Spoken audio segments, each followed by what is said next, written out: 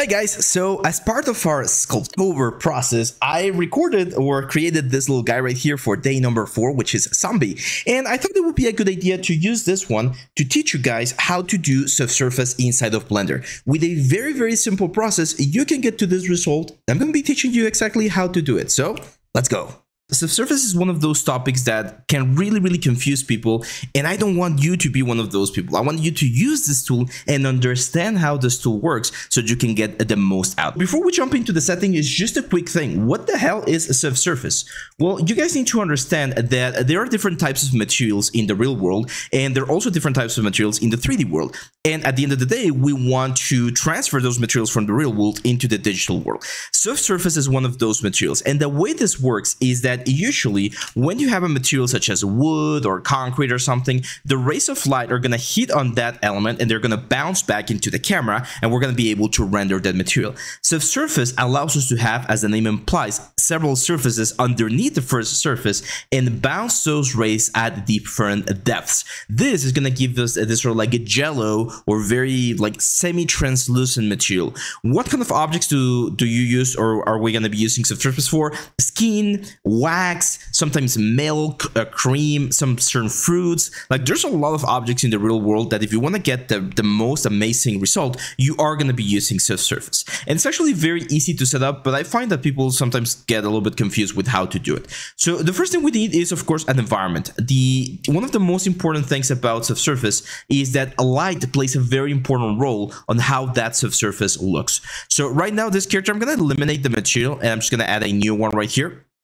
I'm going to keep it white for now, but we're going to change him a little bit later. Let me go now to the environment settings right here. And on the color, I'm going to add an environment texture. And over here, we can open any of our elements. So for instance, I believe we have... There we go. So we got this pine attic effect right here. Now, if you want, this is something that not a lot of people know, but inside of Blender, if you want to rotate this thing, you actually need to go to the shading tab. And then over here, go to the world. Here's where you're going to have your attic. And you can use this node, which is just a texture coordinate node. So I'm just going to press Shift A, look for a texture coordinate. Texture, there we go. And we're going to use this to plug this into a mapping node. There we go.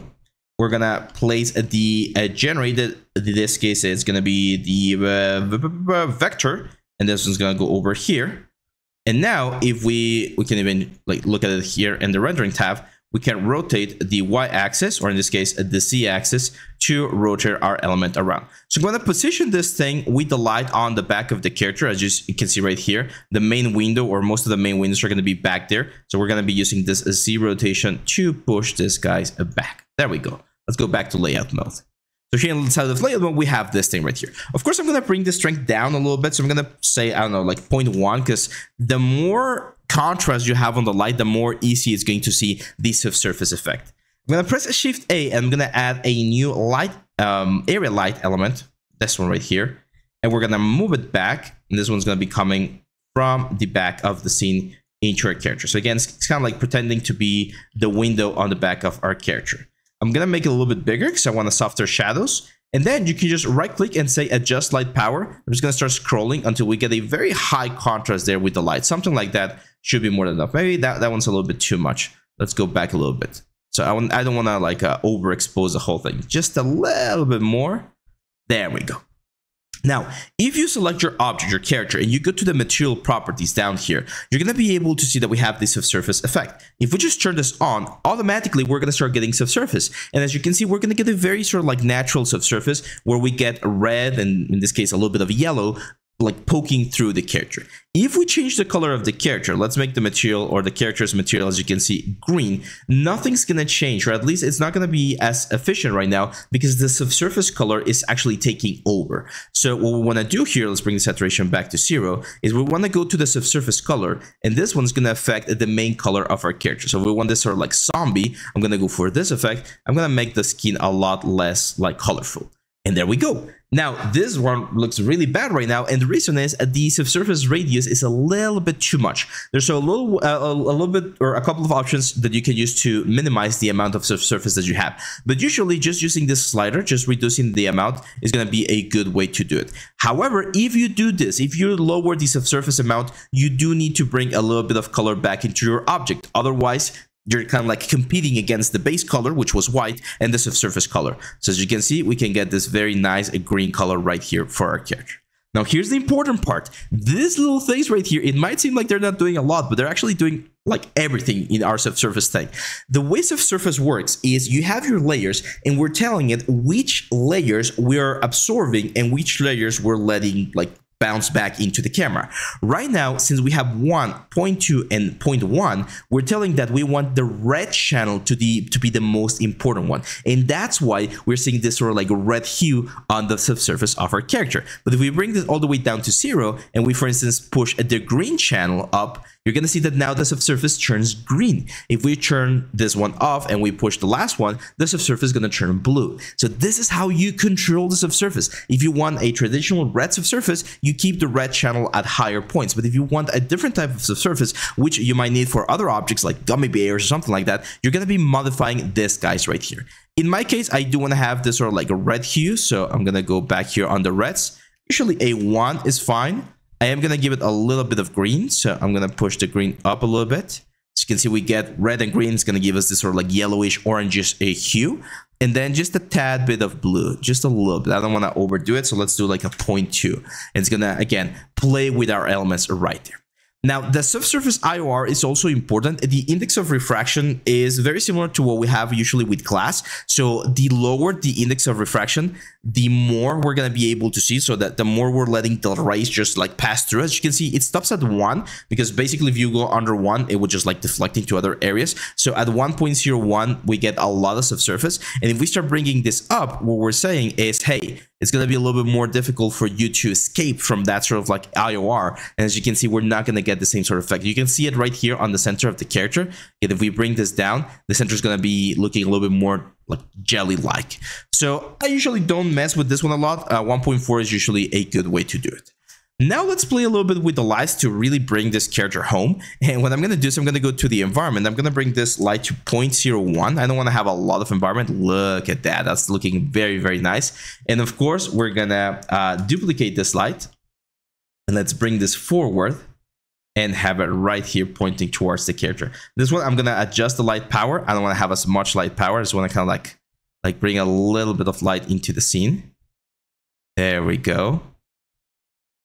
And another thing I want to do with that one particularly, as I want to go to the color information, and I kind of want to go to like a cold information. For this one, I'm actually going to go to a warm information. Very traditional sort of like a 2-color effect that we're going to have here. I'm going to push this one a little bit closer. Kind of want to make this kind of like more of a rim light right here. And then I'm going to Control D again. And just, oh, go.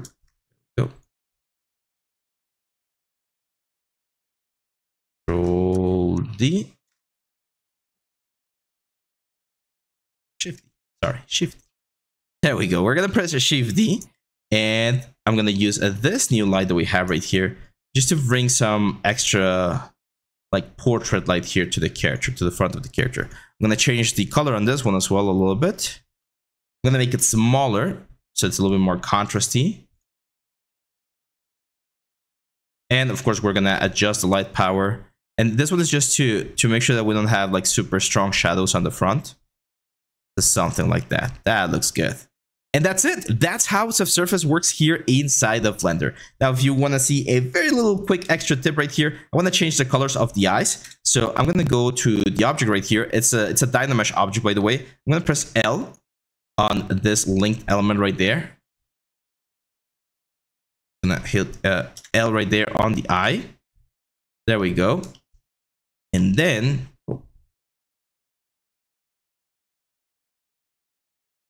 where is it? And then, oh, I actually don't want to change the light.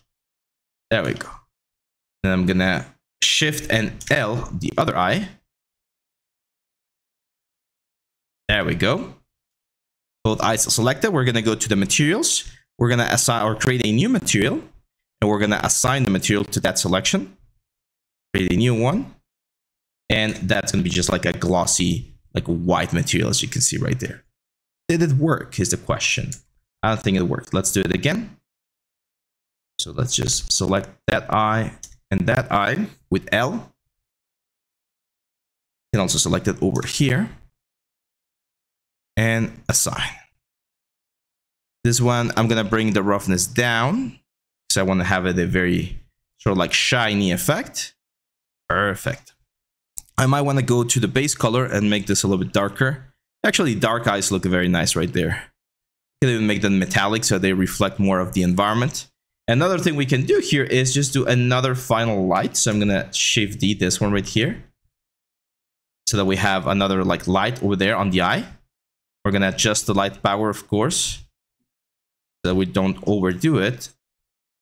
But hopefully we're going to have a little bit of a reflection right there. Now, before we finish, one last thing that I want to talk to you about is this ambient occlusion pass, which is a very simple pass that allows us to add a little bit of ambient occlusion to the character and make some of the shadows a little bit darker. And it plays very nicely with the subsurface because it allows us to get rid of some of that effect. I also believe that we can change the color of the ambient occlusion right here. So if you feel like it's like looking a little bit too dark or something, we can play a little bit with it right around here. So it's very simple. You're just going to add here on the material tab, you're going to add this ambient occlusion node. You're going to connect that to a color ramp, to the factor of the color ramp, and then we're going to use this a mix shader node. The color information of the ambient occlusion is going to go into the factor information, and our traditional shader, the subsurface shader, is going to go into the lower shader right here. Then we just plug that into our material, and there you go. With that done, we're going to have this very, very cool looking zombie with subsurface scattering, a little bit of shadows, and this is way, way nicer to present in your socials, in your like TikTok or whatever,